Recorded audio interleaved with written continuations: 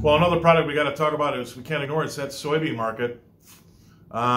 We've been jumping from one worry to the next, but the market still seems to hang in there. I mean, we've gone from drought worries in South America just about, say, 3 weeks ago to, hey, maybe the heavy rains might delay the harvest for Brazil's soybean crop. So isn't it funny and how fickle the market can be? But again, prices are hanging in there.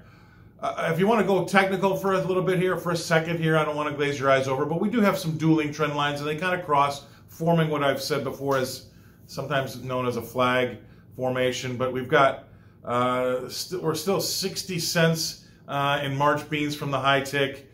We've got a tight flag formation coming from that, and we've got a nice bull trend line. So those types of things. Why do I bring them up? Well, I don't want to go too technical on you, but if we break out of one side or the other of that flag formation, that gives us a little bit of a good idea about short-term directions. Now, I'm going to separate what we were basically unchanged in the front. Nove was a little higher today, so I'll separate Nove out.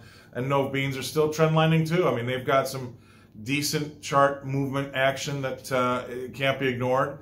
They're 40. Nove beans is 40 cents from its high, and so Nove beans also has kind of a little bit of a decent trend line, some support. So keep an eye on that. We're going to get some short-term direction from the trend lines in both the front month and new crops, Nove soybeans.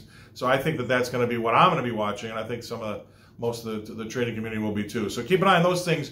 Maybe that'll give us a little bit of a hint for short-term direction.